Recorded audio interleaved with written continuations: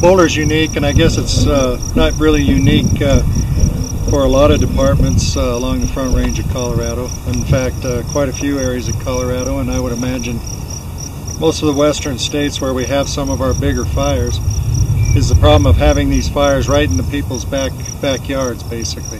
The aesthetics are important. If all this burned up, who wants to come up and see a big black patch? So the responsibility is for our department is to come in, keep these fires small, keep them out of the areas of the homes, keep them away from the people, keep the people away as best we can. When we got the news that 19 firefighters had perished in Yarnell, Arizona, we kind of were wondering, why aren't they using our technology that we developed for DoD? We wanted to know, if our technology could be applicable to wildland firefighting, and if it could help save some lives. We've developed a solution in which we integrate modern radios, tactical radios, with mobile devices, and then this solution helps provide situational awareness in remote areas where there's no other communication means other than your tactical radios like the firefighters have.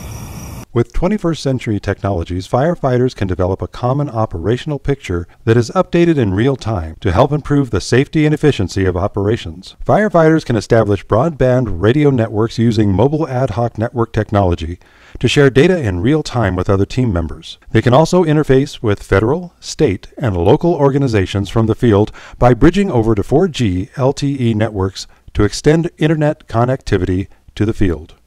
Once a broadband communications network is established, firefighters can share data seamlessly. They can see the work that's already been done through prescribed fires and other fuel treatments. They can quickly assess the affected area and identify linear features that they can tie into, such as roads, streams, and trails. By improving upon the natural breaks that already exist, firefighters reduce the amount of work they need to do and improve their efficiency. One of the biggest impacts of this technology is in the area of firefighter safety. By tracking the precise location of crews and providing visual representations of where the fire is and what the weather is doing, firefighters will have the critical information they need to recognize dangerous situations and avoid fatalities. This is especially true in critical times when weather and fire behavior are changing rapidly.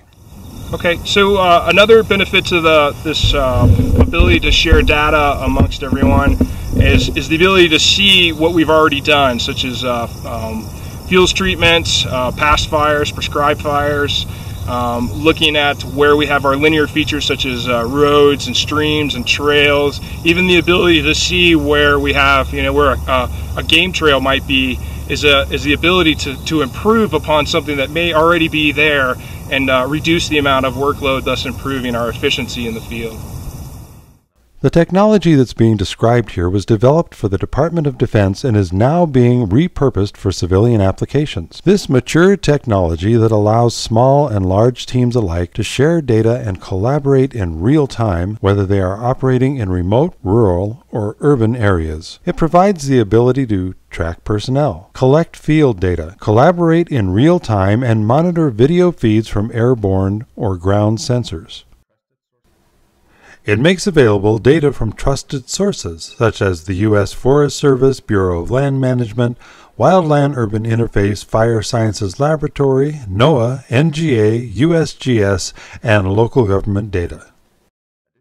Additionally, it can be integrated with legacy firefighter radios and ground-based weather and infrared sensors. By adopting this technology, firefighters transform the way they manage wildland urban interface areas and how they respond to active fires. They fix the problems that are inherent with legacy radio communications. They save lives by opening up a whole new level of information sharing that gives firefighters a clear understanding of where the fire is and what it is doing, what the weather is doing, and how the fire is expected to behave under specific weather, terrain, and fuel conditions, as well as where the people are and how to keep them at a safe distance from the fire.